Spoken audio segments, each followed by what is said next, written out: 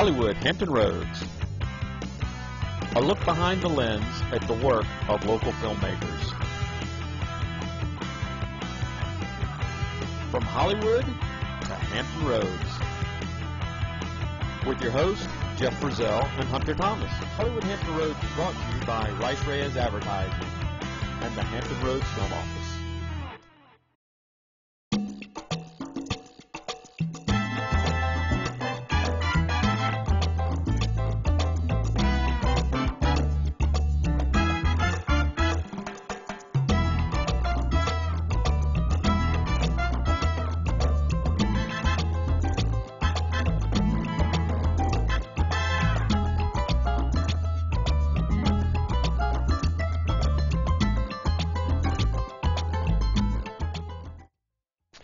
Welcome to Hollywood Hampton Roads. I thought you were saying it at the same time. Well, we can't seem to agree on who's going to intro this thing. So welcome. All right, we've worked this out. You're going to start, and then I'm going to go, right? Okay. Welcome to No, go ahead. Body language closed. That's fine. Go ahead. No, we're going to start our show right now. Welcome to Hollywood Hampton Roads. I'm Jeff Frizzell, Commissioner of the Hampton Roads Film Office. My co-host is Hunter Thomas, who is the Chapter Chair of the Virginia Production Alliance, Hampton Roads, and also a local producer and director. Thank you. See, that was very nice. We're getting the hang of this now. Jeff has really come up with a cool idea for a show. Hollywood Hampton Roads is we're going to feature local filmmakers, Hampton Roads filmmakers, of which there are a lot that you might not even know about. There are a lot. There's been a lot of big films shot in Hampton Roads, Mission Impossible 3, Navy SEALs, Virus, part of the John Adams miniseries, which Emmy Award winner Jay Mahar is a local Hampton Roads resident for sound. That's right. But there's a lot of independent film done in Hampton Roads. Hampton Roads was named in 2007 in Movie Maker magazine as one of the best places in the country to live, work, and make independent films. Up and coming, and we're here now. So we like this concept. We'll be bringing in local filmmakers to talk about their projects, see some clips. Tell them about the format of the show, because I think we've worked really hard on that. I do too. So each show will have two guests. They will... Filmmakers, of course. Filmmakers, of course. And again, we'll talk about their projects, as I was saying before you interrupted. Oh, sorry. And we will see some clips of the stuff they're working on, talk about stuff that's happening, talk about future projects. And then we have a little news bit, 3 Minutes with Jay. And then we'll also take some emails and some tweets from people, too. So it's contemporary in that medium way, you know what I mean? The show will be on 3 times a week. Yeah. The initial shows will be shown Sunday at 8 o'clock, with repeats, encore presentations, if you would, on Fridays at 5:30 p.m., Saturdays at 5, all here on Cox Channel 11. Channel 11. Oh, but I have something else to say. Tonight's premiere episode is going to be a little different because our first guest, David O'Donnell, who is the writer and producer of Desperate Escape, is our first guest, but our host, Jeff, is also the producer of Desperate Escape. So we have kind of a little bit of a different style for our premiere episode of Hollywood Hampton Roads. Okay, all right. So David O'Donnell, Cat Moon, and... 3 Minutes with Jay. 3 Minutes and with emails. Jay. Mm-hmm. And so when we come back, we will meet with We're actually going to go right to the news. No, we're going to go right to the news. When we come back, right to the news. Right to the news. 3 Minutes with Jay.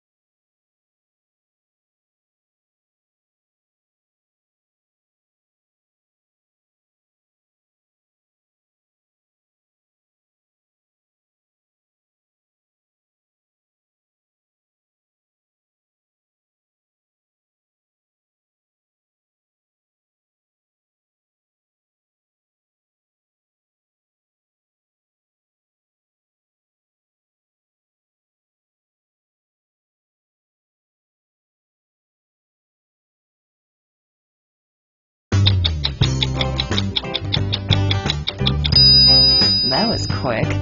Welcome to 3 Minutes with Jay. I am your host, Jay Gates, and if you know me, you know that 3 minutes is pretty much all I'm good for. This part of the program, I'm going to be giving you the latest breaking Hollywood news and how it relates to the Hampton Roads film community. Also, taking you behind the scenes on some projects that are filming in the area, and letting you, get familiar with some of your local celebrities and the unsung heroes behind the camera, making it all happen. And what a great way to start this program. We had the 48-hour film project recently roll through town. 28 local teams competed in this thing. Each team was given a character, a line of dialogue, a prop, and a genre, and 48 hours to make a short film. So I caught up with them at the Narrow, and let's see how it all turned out.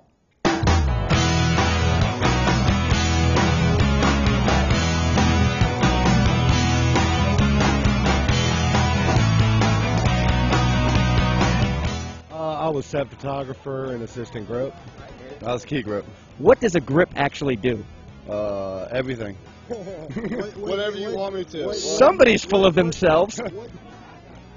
Oh yeah, I know. We got the Price is Right microphone out here. I don't know why. It's weird. So, what kind of movie did you make? I didn't make the movie. He's the director, Scott Hansen. Cool. All right. What was the title of your movie? Excellent. So, I take it you probably acted, or? Not in this film. I like your eyes. You have very pretty eyes. Thank you. Nice. So, again, your movie. What genre is it? Again, it was in my film. Scott Hansen, the director, he's right here next to me. Sweet. That's excellent. So, you think it has a good shot at winning? Sure. It was directed by Scott Hansen. I really do think so. But again, I didn't direct the film. He did. Nice. So, oh, I'm sorry. Did you just get here? We're gonna see what your genre was and the title of your film, and from that, I'm gonna try to guess what your movie's about. So go ahead and give it to me. All right, the genre was heist. The title of it is 36. 36. Stop. It's an arbitrary number. And it's heist.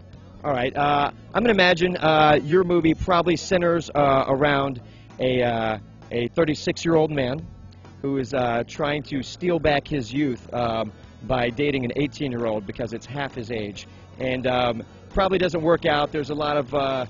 Am I close at all? You're way off. We drew the buddy film genre, and our title is Hard Milk. Hard Milk. Okay. I'm going to say your movie is about a recent college grad who is picked up for work on his first day at a job by a stringent veteran cheese salesman, and hilarity just ensues. That's exactly what it's about. You serious? Get out of my head!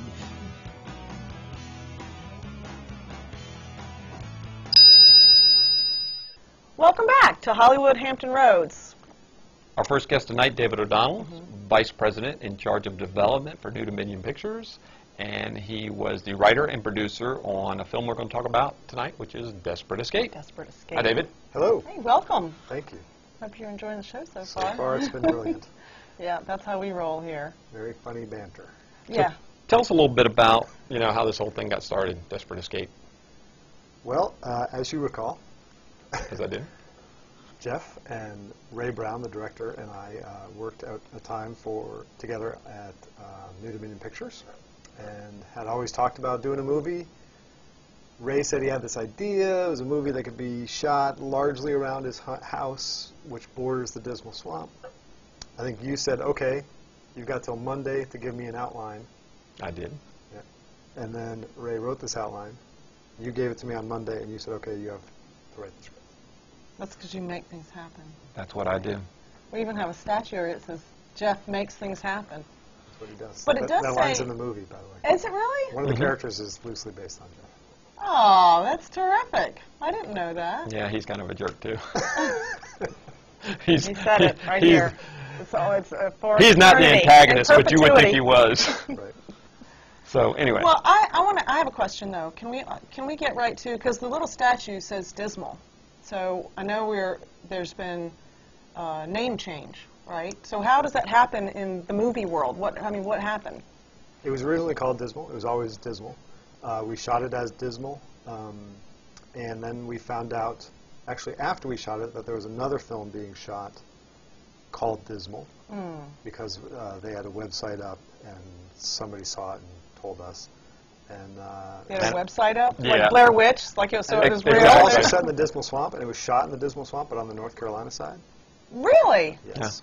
And I actually called them and told them to change the name, and they said, shove off. I don't think they said, I think they might have So said. they shot after us, but they were distributed They shot after you? Like domestically before us through the same company. And so the company said we have to change our name because we already have a Dismal. Because we're the other Dismal. The other Dismal. So now we are Desperate Escape, and nobody should confuse that. Watch and rent Ever. and buy Desperate Escape, not Dismal. Although Dismal might be a good movie too. Might The be. other Dismal. Yep. But Dismal's a suspense thriller. It happened as a Dismal. Look, see, I said it. His Dismal's, their Dismal's a horror It's film. a horror film. Yep. The other one. Ours is a suspense thriller, Desperate Escape. So tell me about it, though. Now, do you still have Stick to the Trail? Yes, that's yes. still a tagline. It's All right. about- You know what? We are getting the finger. So when we come back, we'll look at a clip. That's a great idea. Actually, a trailer. I love that. That's a fantastic idea.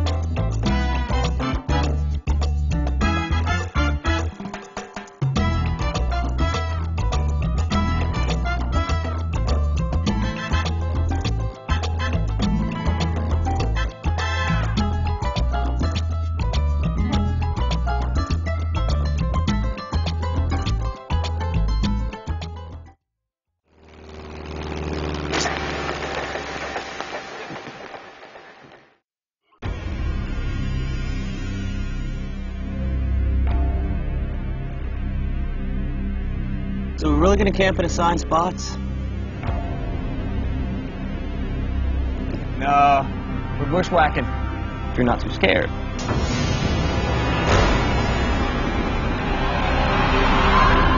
A lot of people say there's some serious swamp magic out there. Say, you never really leave the swamp. Part of you always stays. Forever.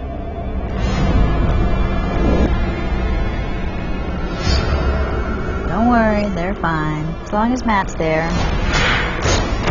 Your man's safe.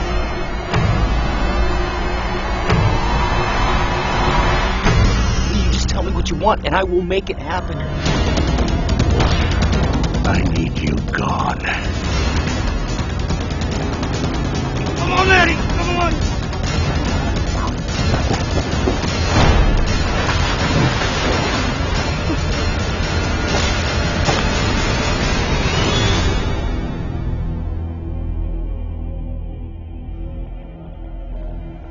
You sure we're going the right way, Matt?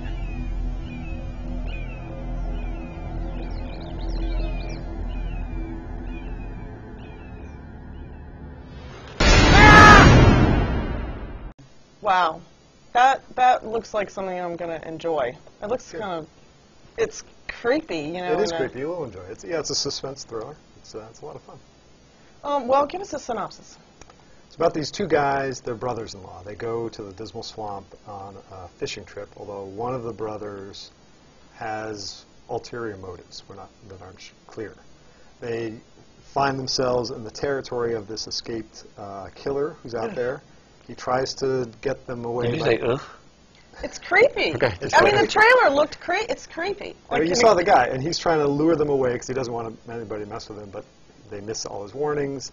They end up getting too close, and he descends, and it turns into kind of a psychological and physical thriller.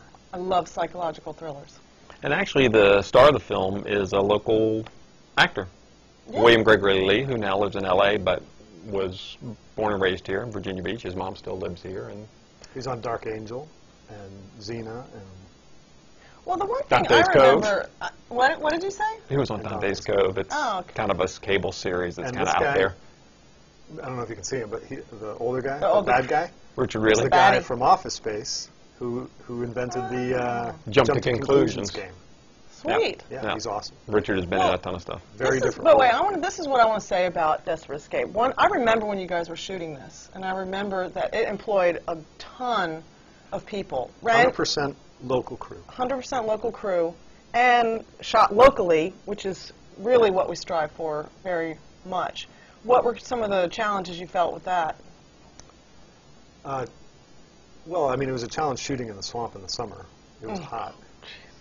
Yeah, because it was July, 95 degree, 95% humidity every day. But I didn't really feel like it was a challenge putting together a crew locally because there's so many awesome technicians here and actors and everybody. It was. Yeah, in fact, we only brought in, I mean, the one guy that was a star, we did bring in from L.A., but he was born and raised here. And we brought in a guy, semi-local from North Carolina, and then the one other guy from L.A., and I think we had probably 25, 30 actors, and the rest are all local. So everyone got to go home and pick the chiggers off. Yeah, the ticks and the mosquito bites and all the other things that we encountered in the swamp. Tell me one of the craziest things. You know what I keep thinking? Did anyone get bitten by a snake or any... No animals or humans were harmed in the making of this film. No, there was a water moccasin that was in a water area that Greg had to fall into, but we waited for the moccasin to move on. Did he get hazard pay for that? He didn't, and we had figured out a way not to have him fall in, and he's such a trooper. He said, "No, I'll do it," and he went in the swamp. There you go. And it was pretty. And it was what? Gross. It was grody. Oh, that's what I said. That's the professional term, actually. Yeah. And what do you think will come of all this? I'd like to get our investors' money back. I hope that will. And I think it's going to be exciting for the crew to finally see it. We shot it 3 summers ago. Yes. And they worked really hard on it, and it took some time to get distributed, so it's finally coming out. I think it's going to be great. Sweet. We wish you all the best. I can't wait to see it. Hunter, Kelly writes, how do I break into show business? Oh, Kelly, be prepared to work your butt off. I think you'll really enjoy it once you get in, but be prepared to work really hard. Oh, hey, Billy asks, have you guys ever done this before? Billy, we have done this plenty of times. We are professionals in the film industry for Hey, here's years. another one. Mike asks, I hear all those terms like gaffer and best boy and key grip. What does all that mean? Well, all those terms have been around for a long time. Key grip, that means like... Oh, hey! We're getting a tweet! Oh, it's from Zanny. She says we need to wrap this segment up. Well, upcoming is our next guest, Kat Moon. She is a documentary filmmaker, and she is here to talk about a future project and also her latest project, Crab Feast or Famine. It's a story about Virginia's watermen and the decline of the blue crab in the Chesapeake Bay. Looking forward to that. See you when we get back.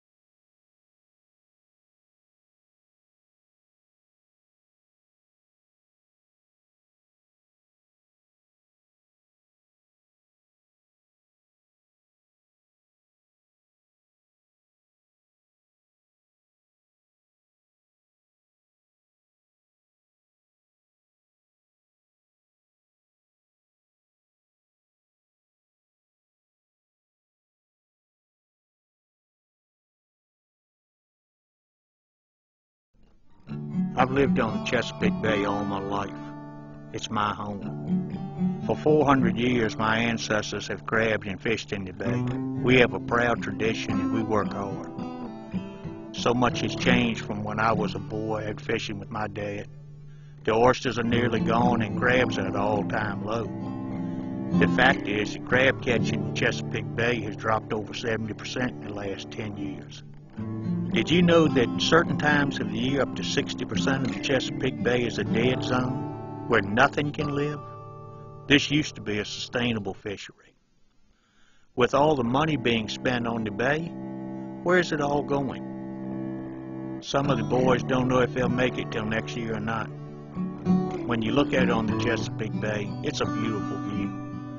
But when you get down in the water 2 or 3 feet, that's a different story. Well, welcome to Hollywood Hampton Roads, Kat. Thank you. That project looked pretty intense. I know that I grew up on the Newark River, so I know a little bit about crab eating and the watermen. So tell us what it was like to work with them. I love working with watermen. It wasn't easy at first because the watermen haven't had their story told. It's more like the scientists were telling the story and the politician, and it seemed to be slanted, and they needed somebody that could step in and tell their story and tell the whole story of what's going on in the Chesapeake Bay. So these were mostly guys from Virginia. You did most of this in Virginia? Most of it's in Virginia and on Tangier Island. That's a whole nother world. I know. Did you have trouble understanding it? Did you need a translator? I ended up talking like them towards the end. Did you? You know, they tried to do that movie with Kevin Costner and Paul Newman there. Yeah, Message in a Bottle, and they said, no way, we don't want Hollywood, we like our island. Tangier Island? Yeah. Holy cow. Yeah, Which is, I think, a testament to you and your documentary filmmaking, that you did get on the island and get those people to trust you and get them to express themselves. Well, I guess I'm a country girl, and I can relate to that. But I just, we made a lot of wonderful friends, and I just really feel passionate. I want to put the message out there that the Chesapeake Bay is a beautiful place, but it's polluted. And, it's dirty, and if we don't take care of it, we're not going to have it for future generations. We're not going to have the blue crab that we love. We're not going to have all the other things that we love about the bay.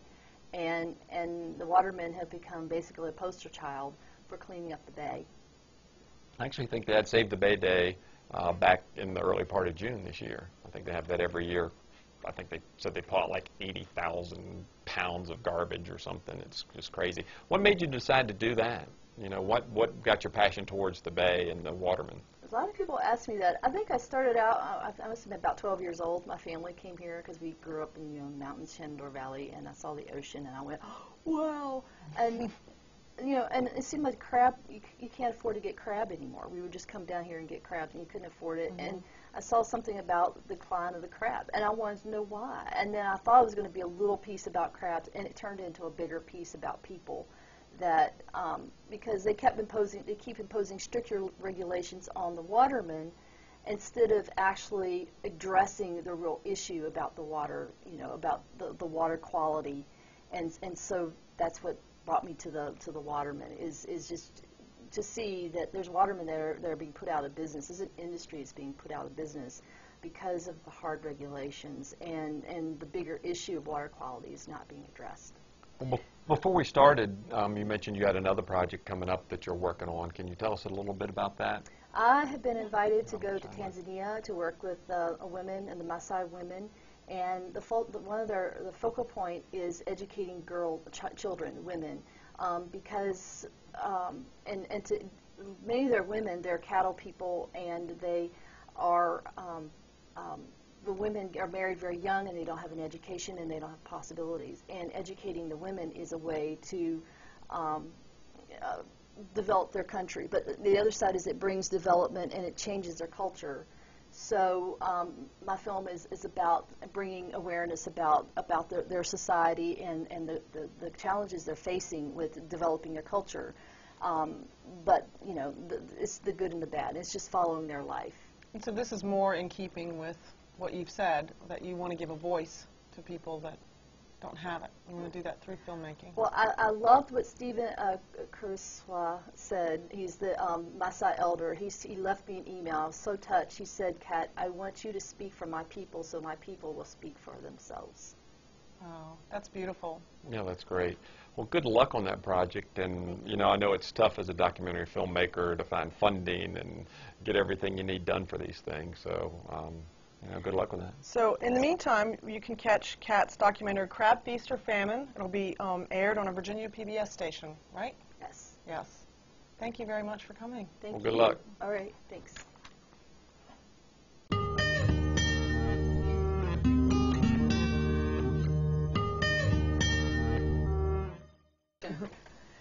Well, that's about all the time we have here. Thanks for watching. Don't forget, encore presentations, Friday 5:30 p.m., Saturday 5 o'clock, Cox Channel 11, and stay tuned for our next Hollywood Hampton Roads. Hollywood Hampton Roads.